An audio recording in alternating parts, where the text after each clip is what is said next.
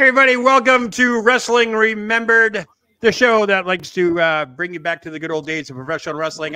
My name is Joe What a Day Lowry, and of course, this week we're talking the old wrestling magazines. That's right, folks, how important they were to us as youngsters growing up and so forth. This is all pre-internet days too, so we're going to be going through the good times of that.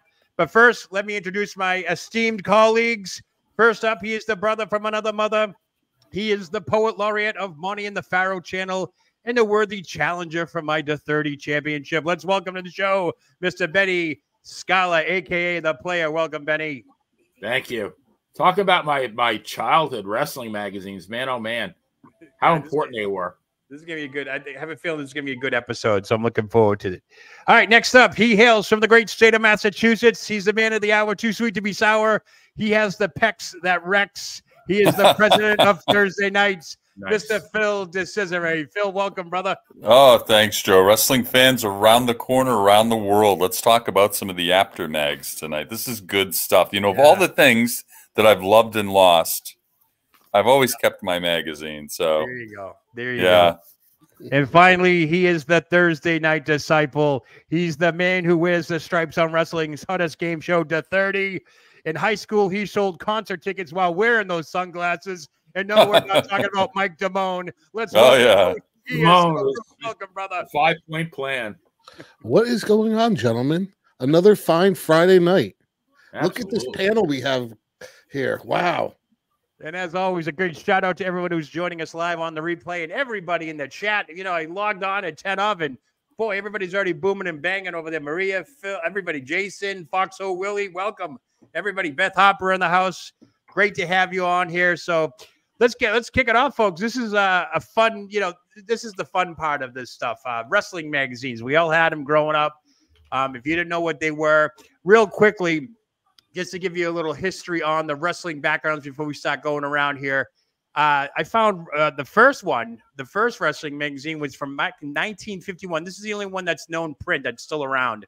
Wow. This was going for eBay for like over $300 too, by the way. Wow. But this was January of 1951. It cost you a whole entire 25 cents.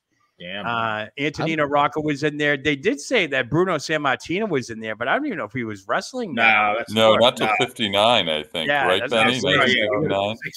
So you had all those guys in there too. And then I'm going to segue this into the Ring Wrestling magazine. This one goes, what year was this one? This is 1966. Couldn't even tell you who the ladies were. I just thought it was great that the ladies actually graced the cover of this magazine. And this was September of 66. And look at the price, 50 cents on that one. But just to give you a quick background, Stanley Weston, I'm sure you guys all have his magazines right now. Stanley Weston, publisher. He started out as an artist painting boxers for the Ring magazine, believe it or not.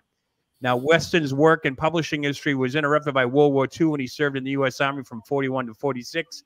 He returned to civilian life and the Ring magazine in 1946, but he left the publication in 51 and once again returned, again, decorated war veteran. He served in the Korean War. So when he got out of there, he launched Boxing Illustrated Wrestling News in 1958. And he published that until 64, successfully competing with the Ring magazine. Now, the following year, Weston began publishing Wrestling Review, which soon became the best-selling wrestling magazine in the world. Now, at the height of its popularity, Weston sold the highly successful magazine to Bert Sugar, Lou Eskin, and Norman Kaiser. And they went on to publish under the name GC London Publishing. These magazines you all have, I know now, The Wrestler, Inside Wrestling, Wrestling Yearbook, Wrestling Annual, Pro Wrestling Illustrated, World Boxing, and Boxing International. And of course, it was in 1970 when Weston ensured access to wrestling's most important celebrities. Where is he? There he is, by hiring this 25-year-old kid named Bill Apter, who cultivated the friendships with the biggest stars over the year. The rest is history. If you have a wrestling magazine, chances are you have a photo or photos that were taken by Mr. Bill Apter. And I got to tell you guys, I know you guys are chomping at the bit going around the room here. This is, to me, this was the epitome of being a wrestling fan. That second Tuesday of every month, running home from school, running from school to home to get your money, go right to the newsstand and buy every single wrestling magazine.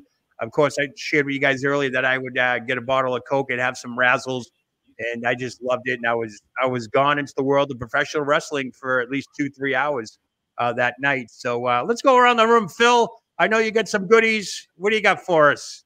Yeah, for me, it was on Monday. Monday was the magical day. And I think it might have been a couple Mondays each month, or at least I would go each Monday and pick up one magazine or maybe two. Yeah. And by month's end, I could have anywhere between 5 and 7 wrestling magazines, depending on the month, from, you know, all the brands, paying, you know, $1.25. Then I went up to $1.50. And my snack of choice, well, during Easter, it was the Cadbury cream egg and a can of Coca-Cola or something like that, or Pepsi even too. And I can almost hear the sizzling on my teeth after eating and drinking that sort of concoction, you know. But yeah, it was the first time I really, I think, read for joy. You know, I started getting into baseball magazines. The Red Sox had a periodical out, so that kind of whet my appetite. But then when I saw that bloody cover of Harley Race and Tommy Rich, I knew there was no turning back. I knew it was one of those life choice moments there, and the rest is history. Yeah. Now, the player, you're no stranger to wrestling magazines. You actually even graced the inside of a wrestling magazine. Oh, yeah. Yeah, right? I think I got that right here. There we are. There's the pen pal. A there young player, November 1969. I was just born. Oh, my God. I was what? August, 3-4 months old there. But that's the actual cover of the magazine that you were in, Betty. You remember getting that wrestling magazine? Yes. And on the back, I think you could learn to be a TV repairman and make up to $5 an hour. Wow. Not bad. So real quick, I want to tell my story. So I remember the day, the exact day. It was May 23rd, 1968. Wow. And the reason why I know that was my next door neighbor, who's my best friend. It was his birthday. Yeah. And he was going to the Huntington Mall, Huntington, Long Island. Okay. For his birthday. My mom let me go with him, you know, just stay home from school. Sure. And I remember, you know, I brought a whole bunch of money, and right when I got into the mall, and I had gone to my first show a couple of months earlier at the Allen Garden. So I was actually, I wasn't even thinking about wrestling magazines. But we got in when you got into the mall, right to the left was a bookstore. And I thought, you know, maybe I'll get a Mad magazine, or, you know, Mad magazine used to make the books. I remember those books. Oh, yeah. Spy versus Spy. And anyway, all that, I saw, I think, Wrestling World, Wrestling Review, The Wrestler, and Inside Wrestling. So after about 6 minutes in the mall, I was broke money-wise. but I could not wait to get home to read those magazines. You know, and my very first thought was, when I opened, I saw all these strange guys that I had never seen on TV. Yeah. And I thought, who are these guys? I thought everything, you know, all of wrestling was what I saw from the National Arena in Washington, D.C. on Channel 47 on Saturday night. So what an eye opener. And I mean, I don't even remember what day of the month it was, but, you know, there was a luncheonette that I used to visit when I walked home from school. Sure. And I'd always check for a new magazine. And I still remember that feeling when I saw something that I didn't have. Oh, yeah. And, I had no 99% of my discretionary income during my teen years was spent on wrestling magazines. Nice. Yeah. So the referee ESO, I see you have a nice 30 shirt on there. Hey, absolutely. We got to wrap the show. My 10% Venmo must have kicked in, but nonetheless, you got some magazines. I love the background, by the way. Love it. I got some Slim Jim stuff back there. Yeah, I've got both of the Macho Man Slim Jim containers that came out over the past couple of years. I've got some classic stuff. I've got like Terry Funk from the original LJNs and some of the original Bendies, and then even into some modern stuff up into the most recent stuff like the Hasta collectible Duke Drosy over here. Sure. But wrestling magazines, they were one of the most important parts of my childhood. I got exposed to them around 1985, 84, 85. My grandfather started buying them for me. And unfortunately, my earliest ones, most of them were destroyed because I would cut them up and put them up on my wall because I was a kid and that's what you did. Yeah. But I got to say, you know, there were so many cool things that I got to find out about other, you know, being in the Northeast, WWF was hammered down your throat. those magazines were your outlet to see the rest of the wrestling world. It was our internet. I always said that was our internet back then. Now, for me, before cable, in 81, I became a fan. I didn't get cable till 82. I already had an idea of who the NWA was, AWA, Puerto Rican wrestling, and all that stuff. And that was because I bought the wrestling magazines, and you were exposed to it. I had no idea there were 3 world champions. You know, you had Bob Backlund, you had Dusty Rhodes or Ric Flair in the NWA, but it always seemed to be Nick Bockwinkel in the AWA for years. Yeah. But just go back. I pulled up some older issues here. Wrestling Review. Here's one here with Bruno on the cover. And here's one of the other ones from early on in the 50s. Boxing Illustrated, Wrestling News. They used to like anything that had to do with a ring, boxing ring or wrestling ring would go into that magazine. So, you know, early on, wrestling photos and all that were covered with the boxing magazines. And a lot of people bought that stuff. And, you know, just Benny, you had me take a picture of this one. What's the Wrestling World? Is this your first one that you bought? No. I just like the Bruiser saying there isn't a guy that I can't lick, which is probably something you wouldn't say today. Well, maybe you wouldn't. There isn't a guy I can't lick. Sounds like, didn't Goldust use that line in the 90s too? Oh, probably. Who knows? He meant it in a different way, I think. Yeah. Then there was another one, the Big Book of Wrestling, that came out. That was in 73. There were a lot of wrestling publications that didn't last long. Some lasted a couple of years. Some were like very few and far between. These wrestling magazines came out. It wasn't until the glory years in the early 70s when the Wrestler and all that you started to get things like Inside Wrestling.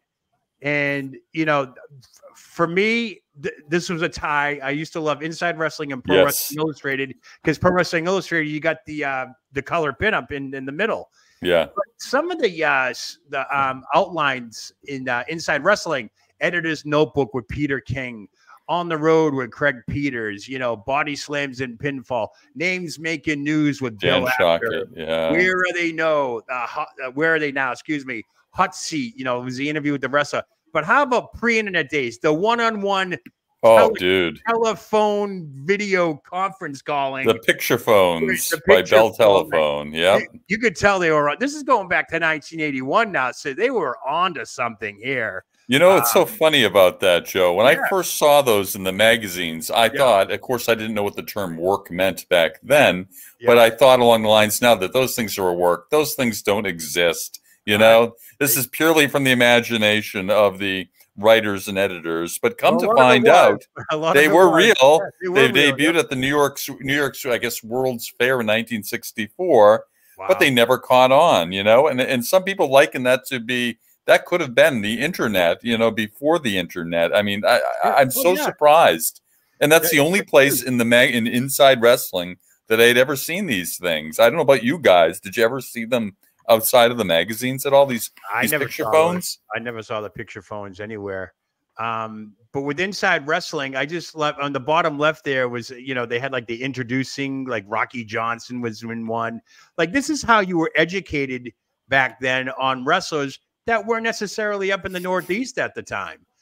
So you really got, and you read these stories, you know, as many pictures of that were in the magazine, you had just as many stories. Oh, and quite outlandish too. Yeah, and they were outlandish. Some were crazy. You know, there was always the cover, but you know, Bill Apter took a lot of the what do you got there? The Four Horsemen, Inside Wrestling, Collision Course. Yeah, look at that. This was the Midnight Express versus the original. Oh, that's right. Midnight Yeah, Express. okay, I couldn't see it. There you go. Yep, that was a huge thing. That was huge.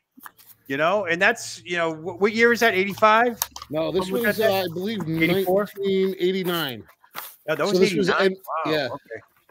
Unbelievable. Well, realize that it was a few months ahead, so this would have been like late '88. Okay, all right. I was in the Navy then. Okay, so yeah, and you know, that was huge. And you know, they delve into history here, sure, and particularly into World War II history when they were describing the program, the grudge between Ivan Putski and Ivan Koloff. Oh wow! And they delve back in history. They talk about 30. This is in 1981, mind you. 30 years of hatred, 10 minutes of revenge. And it was all about the Russian invasion of Poland back when Ivan was a little boy, and his education, and his antipathy and animosity towards the Russians and vice versa. So they used this backdrop, again, of World War II to kind of create a rivalry and a story between these guys, you know? We learned stuff from these things. Yeah, we learn history, man, you know? Everyone's like, oh, that is Ivan Koloff was actually in Montreal at the time. And Ivan Putski was in Texas at that time, exactly. Likely, in Houston, yeah. But we didn't know. The other one that I like is The Wrestler. There's a good one, the Harley Race and Ric Flair. Bloody cover. That always sold. Bill Apter always told me the more blood on the cover, the more circulation they had. A lot, obviously, because, you know, they're geared towards the wrestling fan.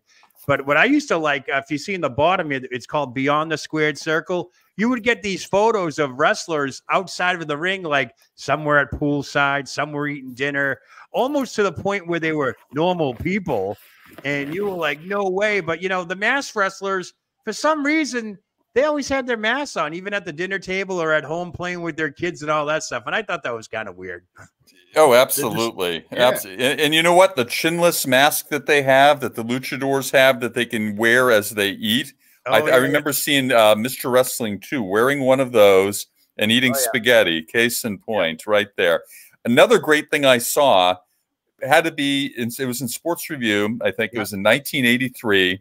But it was Rocky Johnson sitting down with his young son, Dwayne, as Rocky was playing the acoustic guitar. I knew then, I'm telling you, I said, this 12-year-old kid, you never know, might be following in his dad's footsteps. But it's in the magazine. It's there. Young Rock. Speaking of Sports Review Wrestling, here's January 1983. Tommy Wildfire Rich, who's in the middle with that feud with Buzz Sawyer in Georgia. Unbelievable. But come on. This was out of all the publications, this is the one I always kind of liked. And I'm sure you can see by the pictures in the bottom right there of what I'm talking about. Apartment Match Wrestling. This was considered, I got a hold of Bill Apter. He talked about a photographer named by the name of Theo Errett. He lived out in LA, and they were only allowed to publish these. And this is the lowest circulated magazine, Sports Review, because a lot of the promoters throughout the wrestling land did not want these women associated with wrestling because they thought it was too softcore porn. And as you can see, they're scantily clad. They're in the bikinis. Nothing compared to what we see nowadays. But, you know, could these women be the actual original divas? I mean, you know, when you think about it. I dare say they were more scantily clad, Joe, and there were higher incidences of wardrobe malfunctions. Boy, you know, we use the term titillating. I would say titillating stuff. What are you reading there, Bruce? What do you got down there? Just was trying to find my oldest edition of the Sports Review Wrestling, and it's from November 1988, featuring a headline that I'm kind of trying to remember, and that was the Rock and Roll Express breaking up. Right. And now there's no, what do you call it in that? Apartment Wrestling, is there? No, that was the other thing I was looking for as I was going through. So it was sometime around here when they discontinued that. Right. It was in earlier editions of this that I think, I mean, I lost over time, but this is just the oldest one that I managed to keep. And I have to ask you guys all something, though. Go right ahead. I know I did this every month. I would analyze the rankings and be very critical of them. Did you guys do the same thing? I was always critical of the rankings. I was just looking at that too, because one of the things that was cool is in the tag teams at that point, Pat Tanaka and Paul Diamond, one of somebody that Phil and I got to interview and meet and hanging out with for a bit. Bad company. That was so awesome, man. So awesome. The AWA champions. They were. You know, it's too bad because even before cable came around, like I want to say, was it this one, The Wrestler? Yep, I see that. In The Wrestler. The cover here is Harley Race record-setting championship over Ric Flair. He regained the title, and it was like his 12th to 13th. Now, back then, that was the record. Obviously, Ric Flair has it now. But I read about this, and before I even saw it on TV. So the timing was off with some of these. They were about a month or two behind, so to speak. Yeah, you know, case in point. Several months. Case in point here, I'll show you a magazine, guys, that illustrates this. A very seminal moment in wrestling history was the February 1984 death of David Von Erich in Japan. Oh, yeah. But The Wrestler dated June 1984. had this on the cover. So this is the first acknowledgement of his passing. So that gives you an indication of, you know, the time frame in which these events do reach us. Of course, we knew about this in advance because WWE Championship Wrestling, I think Joe McHugh announced this when it happened. 10-bell salute. They did a 10-bell salute. They did the 10-bell salute, of course, and every show worth their salt mentioned this and gave it the due respect. But yeah, again, several months from after the events happening. And wasn't it May of 1984 they did the Parade of Champions in Texas where Kerry won feet? Yes, as a matter of fact. So that would kind of supersede that date too. So yeah, there it is. Yep. So I don't know if you can see it that well. Yeah, there he is. For David, Kerry wins the NWA title. For David, for Texas, for wrestling. I mean, those headlines stay with you. Like, September of '84 in this case, and again, it was in May, as you noted. So they were always so far ahead. I just didn't understand. I asked Bill that, and he said it was all about circulation. But it's amazing how far, you know, month-wise they were. And the magazines were red hot. They were doing millions of dollars in business in wrestling magazines. And, you know, when they came out, they knew they were going to, you know, even with the back copy, remember the old issues you can buy? Ordered some, yeah. Yeah, they would sell out because they were like, they didn't have enough room to hold these things. And, you know, when they sold out. They didn't reprint anything. So to that point, Joe, of how quickly these magazines moved off of the newsstand. Oh, yeah. This, me being a fan and buying the magazines propelled me to get a job at the very bookstore when I was a young lad. Yep. Okay. So that, and my responsibility was each Monday to stack the shelves. Yeah. So my real motive wasn't the $3.35 minimum wage that I was receiving at the time. Right. It was to get first dibs on these magazines. Okay. And that's really what I did. So, wow. Yeah. So they flew off the shelves. I had my logistical layout where I lived in Quincy. There was about 4 or 5 news shops, Hennessy News, all the corner stores. I knew if I couldn't find the one I was looking for there, I'd go to the next one. Sure. I don't think I ever ran out. I don't think I ever missed an issue from 81 to 88. I don't believe I did. You and I both, yeah. I had them, and I had boxes upon boxes of them and so forth. And then, of course, even in the later years, the kid came out in me, even when my kids were born, I'd be going through a newsstand, and if I saw one, I'd pick one up and buy it. Absolutely. You know, later on, I'd be like, oh my God, like in the 90s and 2000s and so forth, even though a lot of them aren't around anymore. But it was kind of neat, though, seeing that stuff. Another one we could talk about, Pro Wrestling Illustrated. This one's a good one. That picture of Mil Mascaras and Dusty Rhodes. That's the inaugural issue, isn't it? Yeah, 79. Yeah. Bill was sent down to, I want to say, Georgia, somewhere down south. This is very rare that Bill was able to travel. He goes, you need a picture, and this is from Stanley Weston. He goes, you need a picture of Dusty and Mil Mascaras together. And Mil Mascaras was a stickler for who he was taking photos with and so forth, unless he was in the ring. But a pose shot like that, Dusty Rhodes had to talk Mil Mascaras into kneeling down for him. And Mil didn't take that very lightly. He was like, I'll do this once. You get it on one take, and that's it. He was wow. adamant. So, and of course, I love the old. This isn't the actual color centerfold that was in that one. I just stole one off the internet with Morocco. But those are the types of centerfolds you got every month, and my room was plastered with them.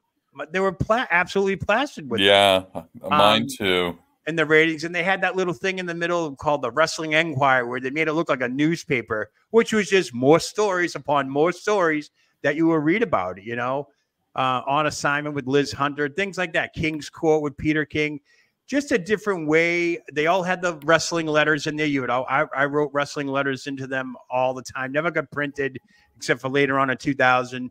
But, you know, these are the things that made you a fan. You waited for that. For me, it was, like I said, it was the first Tuesday of every month where we got them. So they were just amazing publications back then. Hulk versus Andre, the WWF braces for an all-out war. Look at the tail of the tape. I remember that. I remember that. And look, and how stupid are we? When was that photo taken of them? Probably back in like Shea Stadium, right? Those days? Oh, yeah. The Andre Afro days. You know, we were supposed to believe even in '87 that they never fought each other. They never faced each other before. Hogan never slammed Andre before. But even though back in 1980 in Shea Stadium, he did just that. So, you know, we had to live in that make believe world for a little bit there too. So. You know, and you know, as a wrestling fan and reading those magazines, and especially again, rich with illustration, great pictures, great action shots, still shots, things that you wouldn't see. You know, not only did the magazines predate the internet, but for some of us, they just predated VCRs, home video, so you couldn't freeze frame a shot and get a better look. So we learned how to do a lot of these wrestling moves just by virtue of studying these pictures. And we also learned what worked, what didn't work, what hurt, what you shouldn't do, what was likely a bit of fantasy because, you know, the certain moves you could tell would just defy the laws of physics, you know. So it was really an education when it came to, you know, when it came to learning the moves and who didn't learn the figure 4 leg lock and try it on their brother or their neighbor or their friends, you know? I put it on my art teacher in 7th grade. Yeah. There you go. How was your grade for that? Yeah, there you go. One thing I remember now, don't forget a lot of these pictures in the wrestling magazines back then, outside of wrestling's main event, were mainly black and white photos. But I studied every single ring, and I could tell you what arena it was at, what town it was in.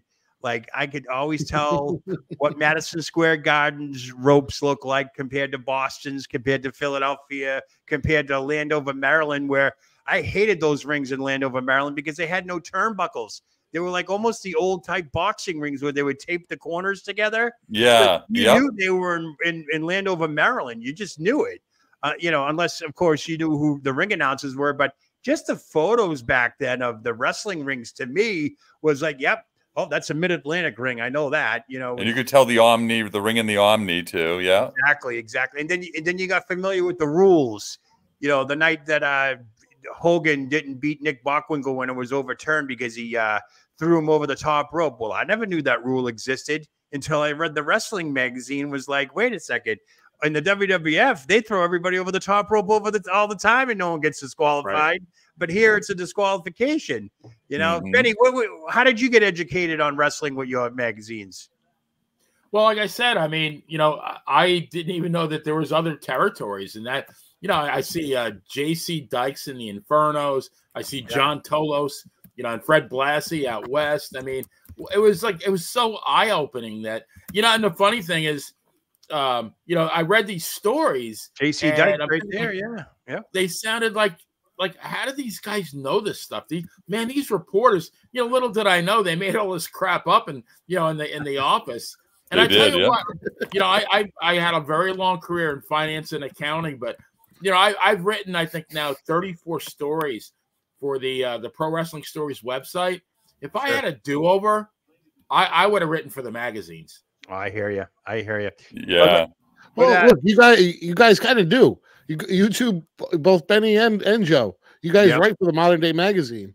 Yeah, I guess the equivalent of a magazine, paperless, but there you go. So who doesn't think that picture of a young Bill Apter? I don't know if you've ever seen the Grand Wizard back in the day without his gimmick, but Bill Apter looked a little bit like a young Bill Apter, like a young Ernie Roth, maybe too. There is a picture out there of similar, so a little bit of a resemblance there. Yeah, Bill Apter. Fun fact, Joe, that Bill Apter lived literally in 1970 and 1971. I think he lived in Massapequa Park. He lived within walking distance of my house, and he shopped at the same Grand Union that my mom did. Wow. I'm sure I passed by him in the aisle, like, you know, I didn't know who he was at the time, but if you ever get a chance, that's amazing. If you ever get a chance, read his book. I have his book. It's a great book. Yeah, and that story he talks about how he had to go to Baltimore and he couldn't tell his father because his father was a wrestling fan too. That he couldn't tell his father what Stanley Weston told him, and we need a photographer at the arena that night.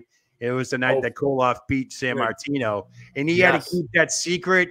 And it ate at him because his father was a huge Bruno San Martino fan. Everybody in New York obviously was a huge Bruno San Martino fan. But when you read these stories, that's when it like crosses the real side of things. You know, you're at the dinner table and your father's all upset because Ivan Koloff, the Russian Bear, just dethroned the world champion of the WWF, or the Worldwide Wrestling Federation, I should say. But you know, what a shocker.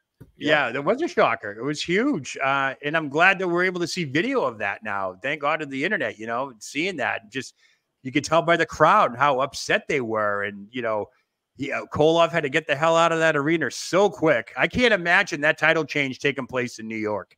That would just be off the wall. And it's so funny, like when you see that, Koloff body slammed him, climbed up, and literally like climbed the rope and like gave him a knee drop, which probably happens like 88 times on Monday night. Yeah, exactly. Raw. Oh, yeah. But it resulted in a clean pinfall.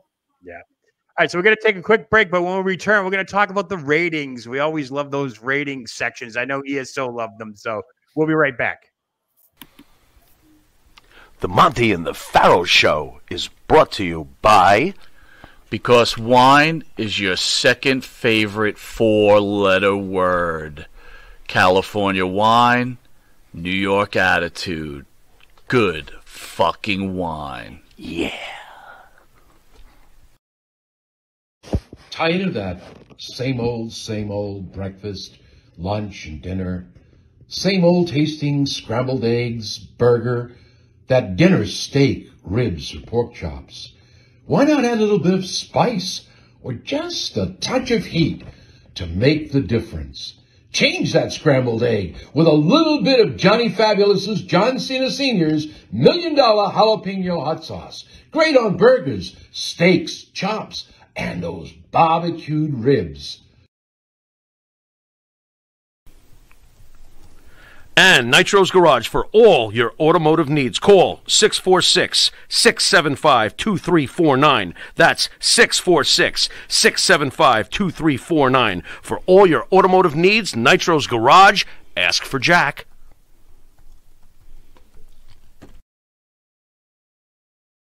Do you treat your dog as part of the family? Well, so do we. So why not celebrate your pup's birthday with the ultimate party box? Check us out on Instagram, Twitter, and Facebook at Party Pup Info, and let us make your pup's party or any celebration perfection. M&J Video Games and Collectibles. Sport and non-sport cards, wrestling items, autographed items. We buy, sell, and trade. M&J Video Games and Collectibles, located at 1049 Queen Street, Southington, Connecticut. Call us at 1-860-479-9223 or 860-93-GAMES. M&J Video Games and Collectibles. Hey, everybody. Welcome back to Wrestling Remembered. I'm your host, Joe Day Lowry. Of course, we're joined by my fellow cohorts, Phil DeCesare, the player, and ESO, who's just slowly making his way back. And you gotta love it. It's a little dramatic. Come on. I'm the 30 champion right now, and I don't even have that shirt. What's up with that? This is a one of a kind right now. Soon to be available on the Money in the That needs to be replicated. I need one of those. We got to get these on the shop. We got to get these on Pro Wrestling Tees and get that thing going. Absolutely. We will get that. We will work on that sometime this week. That's hot merch. And loose can, don't worry, Ryan. I am awake. Now, one of the things that I loved and I actually hated back in the day were the wrestling ratings. Early on, if a guy made a sudden heel turn, it didn't make the magazine for a couple of months, and vice versa if somebody became a good guy. So you always had that, at one point, somebody who was really popular was no longer on the most popular, and vice versa, and all that stuff. But one thing that really did irk me, and I think it was somewhere around early '83, is when they took the world championship status away from Bob Backlund. Yeah. I'll throw one of the magazines up right now. I'll do Inside Wrestling. Where are we?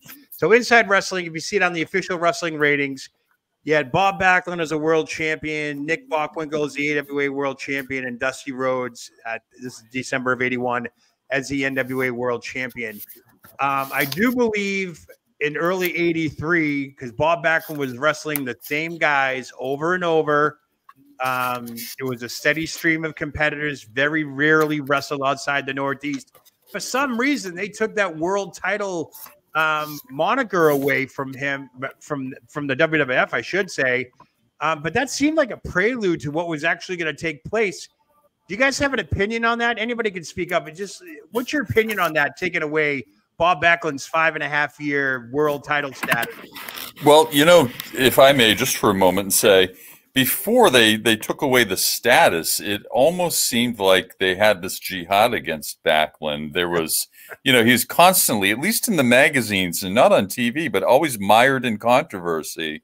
You know, winning with his opponent's foot draped on the rope, or the referee is, you know, slow counting his, you know, his shoulders and quick counting his opponents. But they were always coming at it with the angle like Backlund is, I guess Backlund is protected, is kind of how the magazines were trying to gin up some controversy. And I guess in a way, and maybe just to make it more exciting, you know, but almost like invalidating his reign up to that point, or at least that was my impression by many of the articles and the tone of the articles too. So I think there was a build up towards that, you know. To me, it didn't come so out of the blue necessarily, but I always felt like they had a little, you know, maybe something against him, or they knew something that we didn't know. I don't know what you guys think, but that was my impression. I saw that, Joe. Mired. What did Joe do? Oh. Mired in controversy. I love it. You gotta love it. Penny, what do you think? Did you agree with that? Taking away Bob Backlund's world title moniker there? No, and I have no idea why they did that. I always thought that the magazines were partial to the WWF. Like, you know, Bruno, to me, Bruno was on the cover more than anybody. Sure. And I think maybe, I don't know, maybe they're trying to like tilt the scales a little bit, and you know, to you know, give a little bit more you know, homage to the NWA and the AWA. I don't know. ESO, do you remember that? Did you get a magazine with him not being listed? No, it was a little bit before my time. I don't have much on that. It did make for interesting reading, because I do believe the first couple of months they started doing that, they put this huge editorial note inside the ratings area where it said that we will no longer recognize Bob Backlund as a world champion because, and they gave all these scenarios where he doesn't travel anymore. He's only on the East Coast. He's not wrestling. I think at the time he was only wrestling bad guys, rule breakers, not wrestling good guys. It was like this but then again, you know, did we know something that they didn't know? Because as soon as they put it back on Backlund, he lost to the Iron Sheik, and Hulkamania was born a month later. Right. And you talk about going the tale of two extremes, from a guy who never left the Northeast except for the trips to Japan and the occasional NWA trip down south, to Hulk Hogan, who wrestled 300 all over the world as a world champion. You know, so, you know, did they know something that we didn't know? Did they get the fix? Was the fix in there? Did they do that as like, okay, we're going to take it away, and then as soon as he gets it back, he's going to lose the title? I mean, I don't know. You guys tell me at this point. Yeah, but I mean, Bruno occasionally left the Northeast, but not, you know, not very often. Yeah. I mean, and you know, Gagne or Bockwinkel, they were pretty much restricted to, you know, just several states. So it sounded kind of arbitrary. I remember, Phil, you could probably attest to this. The Garden, towards Backlund, the end of Backlund's reign, he was getting booed. Oh, yeah. People were chanting boring, his howdy doody chants. I think it all took place after the snooker rivalry, to be honest with you, where he just wasn't looked at as that golden boy anymore, where it was like, enough's enough already. This is getting old. You're right. And he changed his appearance too, didn't he? I mean, yeah, he shaved his head with the singlet and all that stuff. Yeah. The Harvard step test. Yeah, he did more cardio. He stopped lifting, so he kind of became flabby and just he lost a lot of his physique. Kind of deteriorated. It did. It definitely did. Do you think Backlund's problem was he never adopted a character? Because if you notice, it was like at that time everybody became something other than just an average Joe. You know, they became more of a character at that point, and Backlund became obsolete. Well, he was supposed to be like your blue collar, don't break the rules type of guy. I mean, at the time when A-Team's coming out, and you've got these rule breakers from the military, and then you've got what was the other big show at that point? Oh, Knight Rider. Yeah, I mean, Bob Backlund, he didn't fit the the mold of the time, I don't think. I want to say, go ahead, Phil. I was just going to say another moment came. Of course, like you say, the Snuka feud definitely did start to change things. I also think when superstar Billy Graham tore up the old Winged Eagle belt on TV, and Backlund, of course, was crying. You know, I think at that moment that whole episode might have changed some perceptions too. You know, if anyone remembers The Sopranos, Johnny Sack, the gangster, cried when he was arrested at his daughter's wedding, and henceforth he just, you know, he lost that, you know, that respect that existed, if you call that, in the mob. So I think that might have been one of those moments too, for better or not, that Backlund started that to whole superstar Billy Graham angle. I mean, in his autobiography, Billy Graham says that when he did that karate gimmick and everything, and he came back to the WWF, he was very depressed. Yes. And Vince Jr. was trying to give him that run and all that. And they needed to do something to get that feud over again, even though it wasn't a very long feud. Because I think they only fought once at Boston Garden, never mind how many times they wrestled at Madison Square Garden. But I think they knew the tide was turning, so they needed a new belt. They gave Graham the go-ahead to tear up that belt, literally rip it out of its. I mean, Bruce, have you ever seen that video of Superstar Graham tearing up? No, I got to go back and watch that. That should be that would be a pretty cool thing. He tears it up. He's slamming it on the ground. Vince is yelling, "What do you think you're doing?" Yeah, it's kind of funny how the WWE, WWF, they kind of reuse that thing, because that kind of reminds me of when was Mr. Perfect, who was smashing up the belt 10 years later for on when he stole it or something happened there. Right. So I mean. And then, of course, Backlund crying, why, screaming, and then he kind of freaked out. Could you imagine a character crying? Because now, I mean, they're not going to. That's not going to get somebody over. That's going to get you laughed at. Yeah.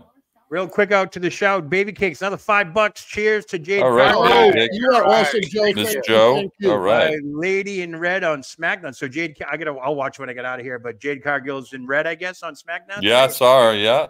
Wow, there you go. Nice. So Maria Davis, she's rocking the red tie. And I love Jade. Something's going on there. Geez, we'll have to tune into that. But I was the future. I just didn't think that Backlund's popularity definitely went down after the Snuka and all that stuff. But I also want to say that they knew the writing was on the wall, and that transition began with that ugly green belt. The ugly green belt that did nobody any justice, and unfortunately Hulk Hogan had to win it, and then they changed it within a month or two of him winning that title with the '84 championship. So, you know, those are some of the things that irked me with the ratings, taking away that. And of course, I remember when Andre turned bad against Hogan, he was still listed as the most popular wrestler in one of the magazines, and everyone's like, and it's obviously 2 months later, and you're like, wait a minute. And then the next month there was a blurb in the ratings where he went from the most popular wrestler to the most hated. And you know, Joe, there was a time and more than one occasion where a wrestler in the very same issue was atop both the most loved and most popular, I should say, and most hated. I can't think of who it was, but I recall just on a couple of occasions. Was it Roddy Piper? It might have been Piper. Someone polarizing like Piper. Yeah. I thought appear actually on both. Too. What's that? I think Ric Flair did that too. Flair might have been too. Again, these are just super polarizing guys, you know, and you know, so that was a confusing thing for a young reader to kind of understand too. One of the things I didn't really get any photos of, but what I recall is the old year-end awards, Pro Wrestling Illustrated year-end awards, Rookie of the Year, Match of the Year, and all that stuff. And Bill Apter, they really did. They said they used to have to work overtime because people would mail in ballots. Yep, there you go. There's the annual right there. They would mail in those ballots, and they would spend hours upon hours going through those ballots. This is pre-internet days now. Remember that. There you go. Yeah. 84. And he says one of the greatest thrills that he got was delivering those plaques. A lot of wrestlers made a big deal of them. A lot of wrestlers respected the magazine, so it was like getting an award. With, you know, like again, we're talking pre-internet days, pre-Hulk Hogan days. We're talking, 1989. There you go. Who was the tag team for 1989? That'd be interesting. It's got to be. The Warriors, maybe? No. Maybe. Warriors seem to win it like every year in the early 80s, 84. They did. They won it a number of years in a row. Yeah, I don't know. 89. So Steiner. we've got Rookie of the Year is the Destruction Crew. Oh, there you go. Inspirational Wrestler of the Year is Eric Embry. Oh, wow. Most Quite the Improved bleeder. Wrestler of the Year, Most Improved? Scott Steiner. Wow. Wow. Oh, there's another thing I wanted. You guys just thought of. Where are we? I know you can't see it, but do you guys see where it says names making news on the screen? It's right next to where it says the Insider, and then there's names making news. Can you guys? Yes. Yeah. There's a photo on the bottom right of a guy with a beard, white hair, by the name of Ed Boulder. Oh, wow. Ed Boulder is making waves in the AWA. He's continuing his winning streak. So that turned out to be Brutus the Barber Beefcake, by the way. So. Yes. Oh, yeah. Manager of the Year, Bobby Heenan. Manager of the Year, Bobby Heenan. Feud of the Year, Ric Flair versus Terry Funk. Oh, wow. Most popular wrestler of the year is, no surprise, late 80s. He must have won a ton of it years in a row. He had to have won a ton of year in a row. Yeah, well, it lists them in there. Most hated wrestler of the year. A little surprised on this one because this was my favorite wrestler. So, oh, that's probably what the Hogan, the Hogan split, yeah, Mega Power split, yeah. Now, one thing we haven't touched upon is the part of the magazines. Oh, what do you got there? Who's that? Match of the year, Flair versus Steamboat. Yeah. Absolutely. Would they wrestle over 1,000 times? They said. I bet. Yeah, who the tag team of the year was. No surprise there. They were tag team of the year in the NWA and then in the WWE. Oh, the Brain Busters. Oh, Terry. Arn and Tully. Yeah. Arn and Tully. Now, one of the things that I liked about the magazines is the advertisements. Remember the advertisement guys that were in here? These are just a sample of some of the ads that were in there. Mail order stuff. I too wanted an Atlas body in 7 days because I didn't want to get sand kicked in my face at the as Charles Atlas and Dynamic Tension. And then on the other pages, you can get up to 5, 10, 15 pounds. That way I can carry that gorgeous girl with the bikini at the beach. You know, so these guys, you know, they had a direct marketing campaign. Of course, if you wanted to learn karate as well as get taller, you could mail in to order stuff for that. So what's that weapon thing? You don't need a gun. Is that the Cobra? It's something like that. Yeah, it pops out. It's like a nightstick or something. Or Santino would say the Cobra. And Phil, I thought of you. What about getting strong arms for just $5? There you go, man. Yep. You know, those are just some of them. In the small engine repair, I think you talked about that one, Benny, right? Small engine repair, you can make $5 an hour. And it was that same old guy's face on that I go, don't they ever get any new models for this stuff? Because for 10 years, that's all you saw. That is all you were paying him $5 an hour to post for those pictures. It's like, but they paid the bills. Bill After said they paid the bills. These guys always paid their bills on time, and they wanted that, and they made money. I always wondered about the locksmith ad. Was that training to learn how to install locks or to pick locks? No, I mean, how many criminals did they groom with that course? Yeah. Locksmith. Oh, that one says make up to $12 an hour. There you go. And even more if you can pick the lock. You probably got a clothing allowance too to buy that uniform for a locksmith. I didn't know locksmiths had uniforms back then. But as I mentioned, can I sell you some sea monkeys? There you go. Love those. Hey man, I bought those. Oh, did you? Yeah, oh yeah. I think I'm sorry. I did buy. No, I bought seahorses. I think I remember those. I think the closest I ever did was I had to trace that beagle to go to art school. Draw a tippy? Did you have to draw a tippy or whatever? Yeah, it was like a beagle, and I got lazy. I just took tracing paper and put it up, and then you had to send it in. And they tell you if you were good enough to be an artist or not. I never heard back. In TV Guide, they had that next to the instruction school. You could draw either Pepe, the turtle, or something else. All right, folks. I drew a hangman. They gave me a scholarship. There you go. Before we wrap up, let's take this last break, and we'll come back with some closing thoughts. We'll be right back. And APB, American Protection Bureau, voted #1 best on Long Island for all your security needs. Call 631-390-9050. That's 631-390-9050. APB.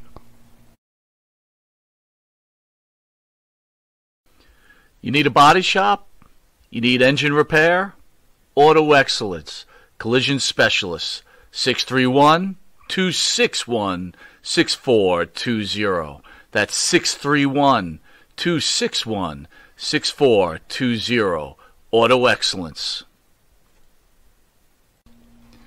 Jimmy, I gotta take a dump. What? No, I mean I need a dumpster. Well, for all those needs, you need to call Big V Dumpster Rental, Long Island, New York, 631-900-DUMP.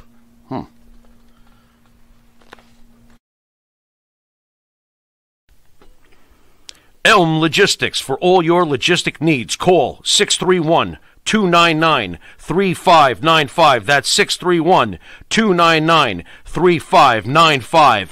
Elm Global Logistics, pride, performance, and partnerships. All right, bills are paid. We are back to Wrestling Remembered with our final thoughts for the night.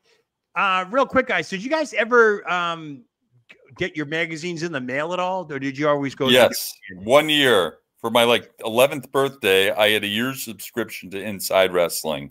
Oh, well, and you know what? It came later than it did on the newsstand. So occasionally I'd go to the newsstand and buy it and then get it in the mail too. But it was a birthday gift, so what am I going to do? Send it back?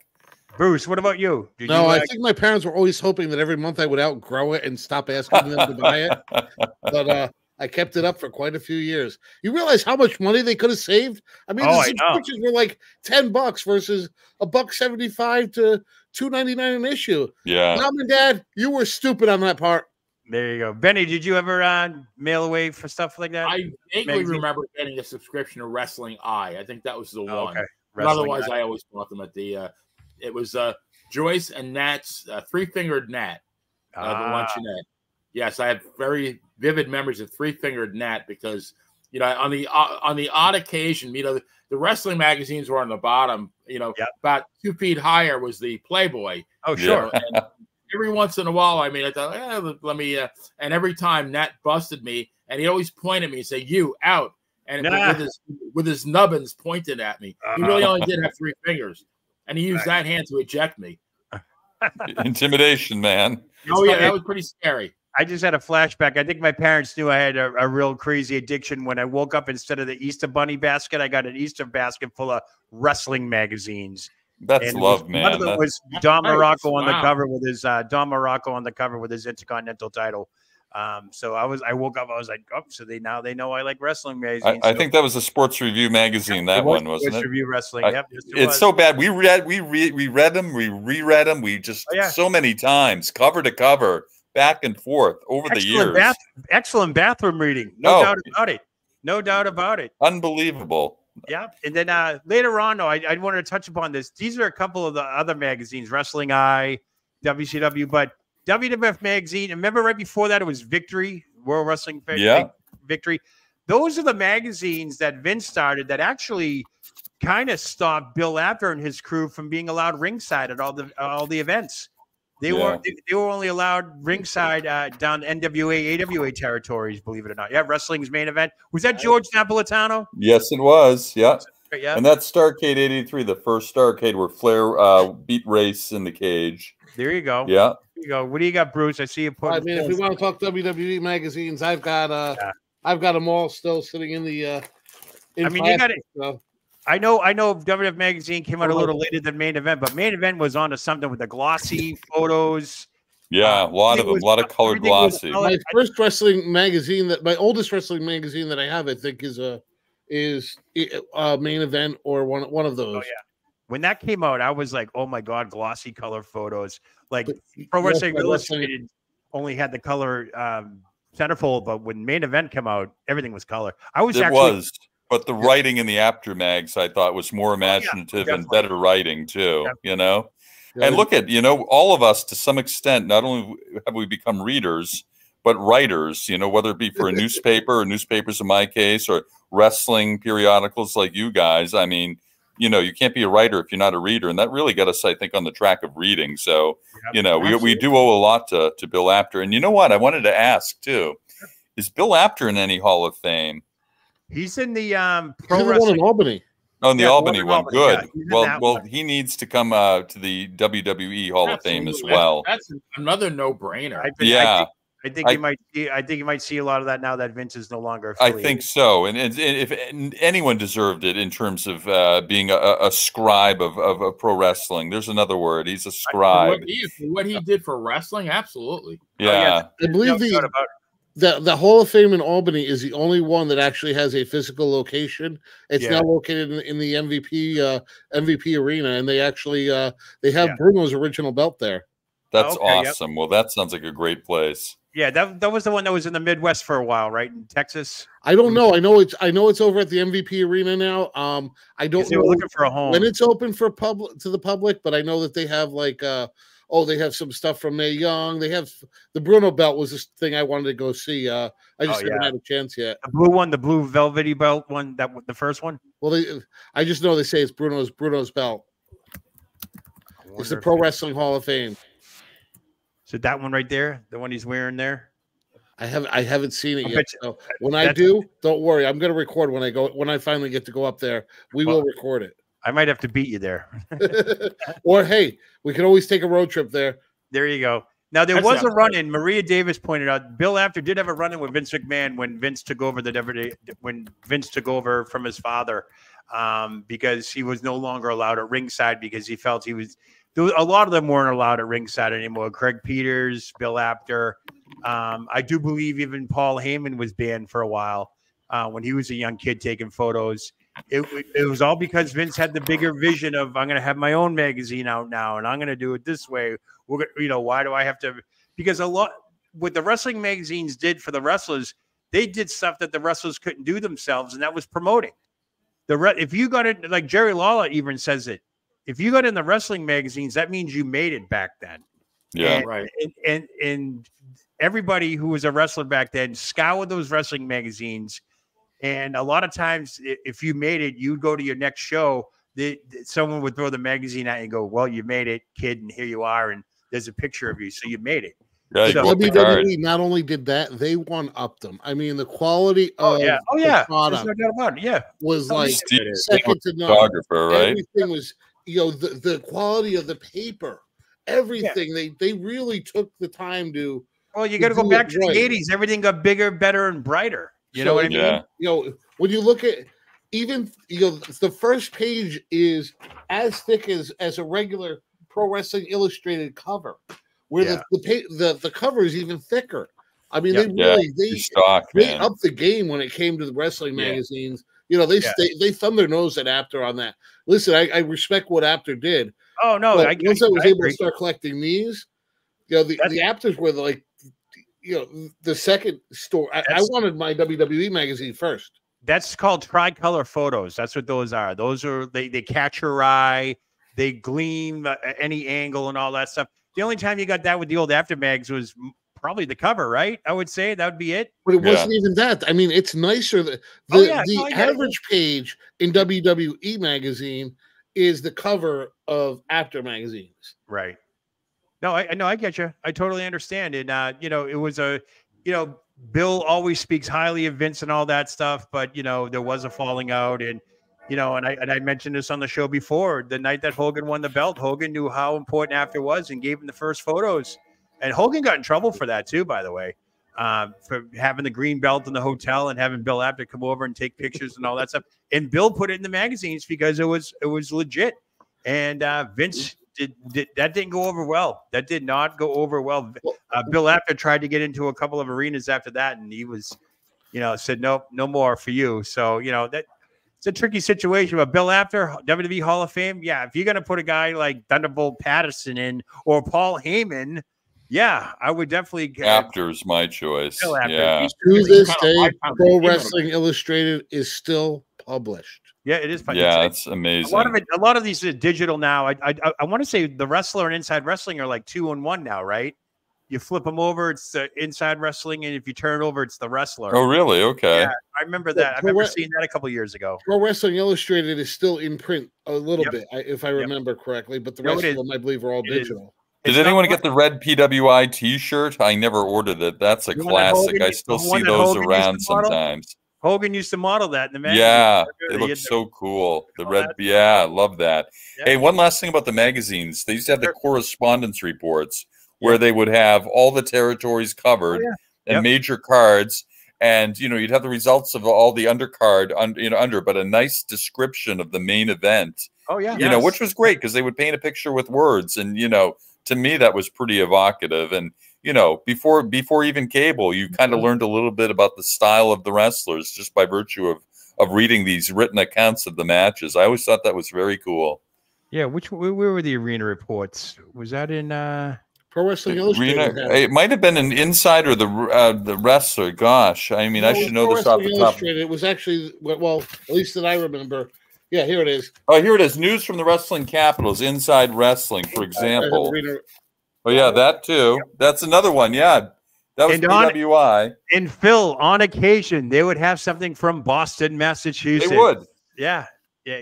For years, they never showed anything from Boston, but now all of a sudden they started getting them, and I was like, all right, now. We have New Haven, Connecticut in this particular one right here. And they would say submitted by somebody, whoever the person was that submitted. Yeah. Yep. That was the internet back then. That was the internet. That's how things worked back then. They would get these matches in the mail, and they'd go from there. And one of the other things I figured about, what about the old what do you call it? The programs, Major League Wrestling programs. Remember those? Oh yeah. Those were kind of neat. Those you had to get one when you went to a card. Yeah, you absolutely had to. Big syndication. I think I have my first one here. Oh, second one. These ones right here. Yes. Bob Backlund. And it seemed like if you went to like I've got that one somewhere, Joe. It would change like it would say right over here like Philadelphia instead of Boston. Yeah. It was they went to a type shop and printed up so many of them and so forth. Oh, look at that. 9, there you go. Nice. Now that thing that screams, man, that translates right through. Wow. Now here's the screwed up part. So at the day of the event, you could buy it for $5. Yeah. Right. But you could buy it on the newsstand for $2.99 2 weeks later. Well, wow. You had to pay for the gas to get it there. That's why. Well, you had a chance to get it autographed at the event, so you know. Oh yeah, there you go. There you go. My father was too cheap. We were not getting any autographs. No. Any final thoughts, guys, before we wrap this up? Well, I plan on keeping these magazines for another 40 years. I don't know if I can. If some of them anyway. Yeah. Yep, they're definitely worth something. That is for sure. And again, harkening back to a time when we had so many territories and just, you know, whether it be different wrestling rings, different arenas, different styles of wrestling, you know, just everything. It was not homogenous like today. It was just so varied and so different and a colorful landscape. And these magazines did a great service, I think, to the fans and to the business. So they definitely made me the wrestling fan I am today. There's the savant that you've become. Oh, yeah. Yes, as my father would call me, the idiot savant. Hey. Rain Man. Yeah, definitely after. Yeah, definitely. All right, so what do we got coming up? We got True Crime on Monday, right, Benny? Yes, True Crime. Long awaited. Yeah, April 1st. I have a feeling Bruce is going to be bartending this weekend. Am I right? Yeah, you got it. I'll be tomorrow night and Sunday. I'll be. You working Easter? You working I'm Easter? trying to take off. Well, I took off that Saturday, so I know I'll at least be able to do a recap of the first night of WrestleMania. I'm trying to get off the second night so that we can do a recap on the second night. But if not, I at least will have my phone with me so that I can at least jump in and say hello from there. Nice. And I got my ridiculous recap show. Some late breaking news coming up, so you want to stay tuned for that on Sunday. So okay, I got some good stuff for that. Not a long show; it'll be about a half hour, but I'll get everybody up to speed, especially after what happens on SmackDown tonight. We'll be up to date, but we'll have some AEW news, some WWE news, and all that good stuff. So, Benny, Monday night True Crime. Phil, are you with us then too? Or? I think I'm going to be on Monday night with you guys, yes, unless I get called away. But I should be covering the some of the court escapades. Hey, Joe, can I just mention something before we go? Sure. So if you look at the original the Wrestling Remembered logo that we have, that was inspired by the old wrestling magazines. Yes, specifically Wrestling Insider. So I just wanted to mention that because that was one of the ideas behind when we did that. Well, if you could see on the upper right-hand part of the screen, that is the watermark that I've made. You sent this to me, and I just there it is. turned Yeah, it into a big. Yeah. Well, now go look at if you go look at Inside Wrestling, you can kind of see the inspiration there. Oh yeah, right there. There it is. Boom. Inside Wrestling. We got it. We got it. All right, folks, we are out of time. I want to thank everybody who's in the chat, lively chat as always. Jojo, thank you so much for the $5 donation. We got to love that. I want to wish everybody a good Friday. And if we don't hear from you guys, everyone have a happy and safe Easter. Yes. Yeah. Hope the bunny's good to everybody. We're going to be cooking some ham. So that's what's on the menu. I always look for the food in the holidays. So you know me. But that's it for us, guys. Anything else? You guys good? Good for now, man. AEW Wednesday night. I'll be going live, but I'll talk about that probably before then anyway. All right, so. Nice. Yeah. All right, folks, that's going to do it for us. Thank you all for tuning in live and on the replay for Wrestling Remembered. I'm there he is. Jay Lowry on behalf of Monty and the Pharaoh and the family and Phil DeCesare, the player, and ESO. Have a great Friday night, guys. Take care. What a day. Peace.